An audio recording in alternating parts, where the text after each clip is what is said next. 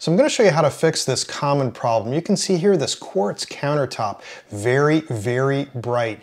And we really can't see any of the detail of the veining inside there. And this is very typical in real estate photography with modern homes that like to have these almost all white type of countertops. When you look at them on site, you can see a lot of the veining that would be there, but you can see here when we zoom in a lot, it's just really hard to see. Now, there's different ways to do this. You can see I've already reduced the highlights. I've been playing with some of the sliders.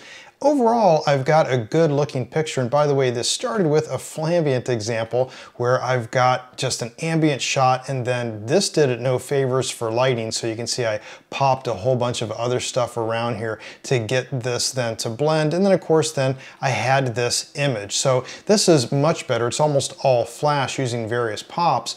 But when it came to this countertop, it's a problem. Now, one way to fix this would be to use some Lightroom Classic masks, and that's what was done here on this example. And you can see it's okay. It still looks a little bit on the muddy side. We can do a much better job taking less time if we just do some simple stuff in Photoshop while we're doing the flambient blending. Now, if you're not familiar with Photoshop, don't worry, we're going to be using some layers. It's easy enough to do, you can follow along. And if you're really not familiar with it and you feel uneasy with it, you might want to take a look at my course on expert editing for real estate photography. It's part of the courses that I have on doing professional real estate photography, and I have links to that down in the description for this video. But let's step through this particular example and see how we can easily and quickly do this in Photoshop with also a lot more flexibility. So now that we're in Photoshop, and this was just a copy with the other Lightroom adjustments applied to it, so I can just run through this very quickly without boring you with all the other stuff that led up to this. Let's concentrate just on this counter. The best way to do this so that you can get a lot of flexibility, some accuracy, and really tone this down is to first make a duplicate layer of this particular layer or whatever else you're working with by doing Control J. Now, if you were in the flambient process, then you would want to stamp those layers like I talk about in the expert editing course. Now, with this layer, we have a lot of flexibility of stuff we can do to it. The first thing we want to do is turn it into a smart object so that we can edit that more and edit it further. Now, if you've never done that, it's very simple. We're just going to right click on it and say convert to smart object, and it's done. You'll see this gives us a history if you've never used smart objects before. The next thing we want to do is select that countertop. Now, with newer versions of Photoshop, it becomes easy. If you go to where all the quick selection stuff is over here, you can grab the object selection tool, make sure you have lasso selected, and then you draw a lasso around this countertop. You can get fairly sloppy because the AI is pretty quick at finding and detecting stuff, and you can see it drew some marching ants around this countertop. Now, I can be selecting other things that it thought that it picked up in object selection like the refrigerator. Where this comes in handy though right now is it might pick up the faucet, and sure enough, as I mouse over it, I can see it selecting that faucet. Zoom in here a little bit more so you can see better. You can see it's selecting it. If I have on quick selection this selected, which up here, this shows that it would subtract from selection. If I now select something like the faucet and I click on that, then it's going to subtract that from the selection. You can see the marching ants now went around there. Anyways, at this point, I want to put a layer mask on this because we're only working with the counter. So you might remember layer masks when we go into the expert editing course. There's a lot of ways to do it. You can click this little icon down here, but also you can go up to the layer menu, go down to layer mask, and then reveal selection. So now you've got a layer mask with this selected, so we're only going to be affecting that area. And if you want to later, you can always erase or add to that. So let's center ourselves in here so we see what we're doing. Go to the layer itself, not the mask, and we want to go to Filter and then Camera Raw Filter.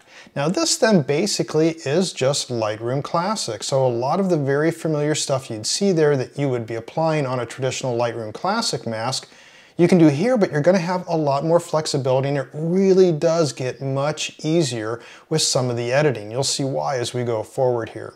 So first thing is, it's a little on the bright side. If we go in here at 100%, we can see it's also kind of just a little soft. So right about here, let's take a look and drop those highlights just a little bit. Now don't worry about everything else. We're only concerned with the countertop. Also, I'd increase the texture a little bit, I'd increase the clarity a little bit, and I'd down the blacks. Now, the reason for this is sharpening is more than just using the sharpening slider. It's also a matter of adjusting contrast. So we're already bright. We need to add the contrast in there by lowering the blacks, and then of course mid-tone contrast with texture and clarity. Texture just gets us that extra refined area inside these areas. But it's still a little bit dull right here. So, and that's because we're focusing a little bit farther away than the nearest point. So this is going to be a little dull, a little soft in here, but it's still with an acceptable sharpness. But if you want to pump it up, then what you do is you go under detail and you start increasing in the sharpening slider, but that's not all. We're going to increase this a little bit to where we see it get nice and sharp, not overly sharp, but once we do, on the mask here, we're going to move this slider, but first press the Alt key, and then as you move that slider, you'll see those white areas are the only ones that are being sharpened. So right about there, that looks good. Now, you can hold the eye icon so that you can click and hold it, and you can see that's without it. Release it, that's with it. Same up here on the basic panel where we were adjusting then our highlights and our texture and clarity. You can then click and hold that, and you can see the difference from where it was. Okay, now you would just click OK, and you can see now that that has been applied. If we zoom all the way out here and turn this layer on and off, you can see that only that counter was affected. Now, it's still not perfect, it's still not done. This is already better though than what we had before, and we have a lot of flexibility. Let's say that we thought that the highlights were brought down too much. Well, we just double click, since this was a smart object, double click on Camera Raw Filter, and it's going to open up that Camera Raw Filter with those settings that we had so that we can adjust those adjustments further. And then you of course just click OK, and it'll then apply those adjustments to it. Now, there's more to it since it is a separate layer and it has a layer mask. One, we could delete some of the layer mask off of here, but we can take this further. So for instance, let's say that we didn't like the color of this countertop because it is picking up some warm tones that we have down here, and it's pretty cool overall. So if we go in 100%, we can see some of that. If we take this layer and on there, and we take, for instance, the color picker tool and sample it, you'll see these various colors change up here from being almost down toward the greens to then being very much in the blues. So if we want something that's in between, we could find a neutral type color that seems to work fairly well across the board, and then we could click OK, selecting that color, and now we could add a color adjustment layer by going to the layer menu. We want a new fill layer, and we want a solid color, and we want to add a clipping mask, as you might recall if you've got the expert editing course. Then we want to take the mode and turn it into color. Once we do that, then we've got that color selected. We can say OK, zoom out here a little bit, and you can see that it added a clipping mask just to that mask that we were working with, that particular layer. Now, we might not like the color. It does look a little bit on the blue side. So a couple things. You can just double click there. It'll bring back up the color picker, and now you can select a different color. Something maybe a little bit more neutral like that. If you didn't like that also, you could change, for instance, the fill on it by lowering the fill, and how much of that do you want to put in there. So this is with it, this is without it. Let's go in then 100%, and let's take a look here. So this is where we started, it was with this, and this is what we ended up with. But let's compare this to the method of just using Lightroom Classic. And to do that, to save this even further, I'm going to save this as a Photoshop file in the same directory where those raw files were, and then it'll load back up into Lightroom Classic so that we can really compare both. So what I'll do is I'll go to File, and I'm going to go to Save As, and I'm going to save it as a Photoshop file. And then once I do that, it'll load back up into Lightroom Classic. So here we are in Lightroom Classic. This is the file that we just edited This is what it was before with that very bright, dull-looking countertop. From a distance, this looks okay. If we take a look at what I had done in Lightroom Classic, we can see I could maybe adjust this better on that mask to get a similar result, but the color is even better here.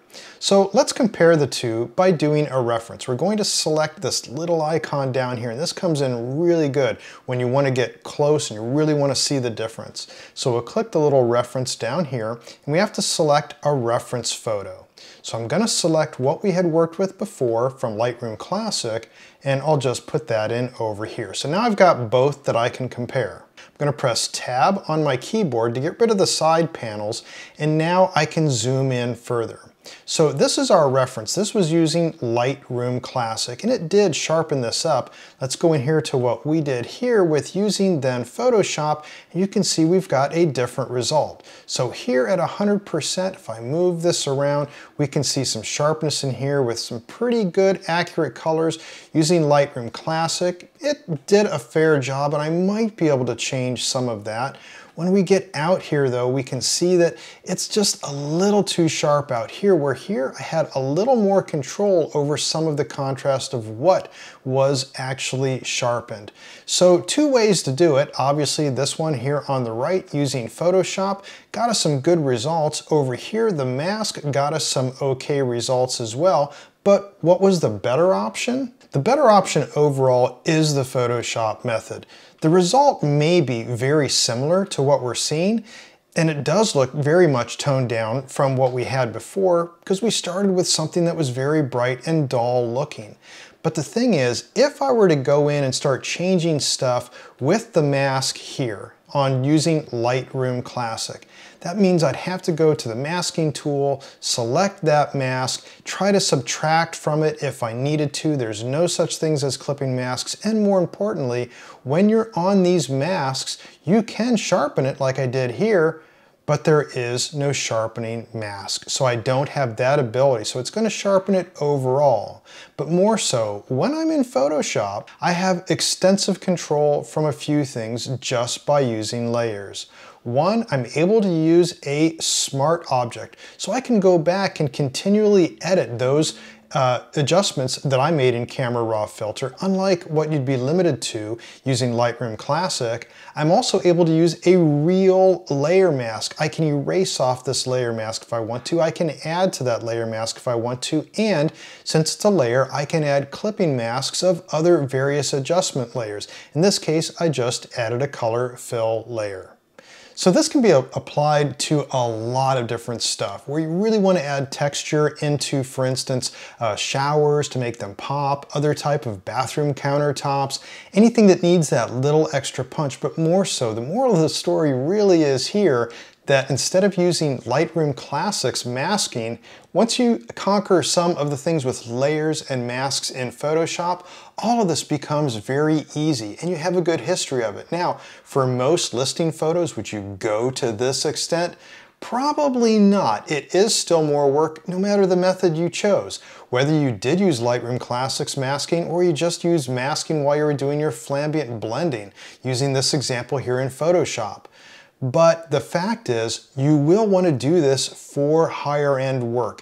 And so these unavoidable things of having a lot of glare across certain areas in the image that might need to have a little bit of oomph to them, you can easily then do that just using some simple object selections, some masks, some smart objects, and doing that in Photoshop so you have a history of it. So as you go forward, your editing becomes not just easier, but it becomes more flexible as well.